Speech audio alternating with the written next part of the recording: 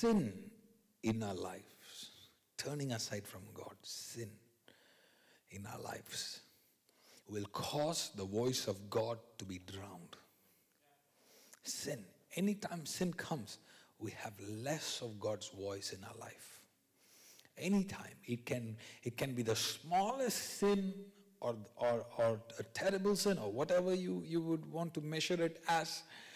It could be something as jealousy in your heart. It could be anger. It could be something that you do not deal with. You will begin to lose sight of God's voice.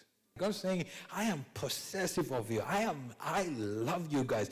I want to take you to a dimension that nobody else have gone, nobody has experienced, but for that, you need to come up to a greater level. God is saying, I'm the one who looks into your heart. And the more our heart becomes callous and we don't deal with our heart conditions, the less we hear God's voice.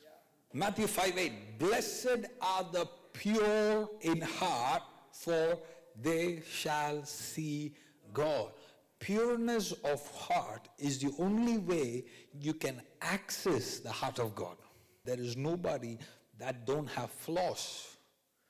But we have to keep dragging our flaws to the presence of God so that the enemy doesn't have any claim in our hearts. You cannot let the sun go down on your anger. That's what the Bible says. That means when you get angry, you cannot wait till tomorrow.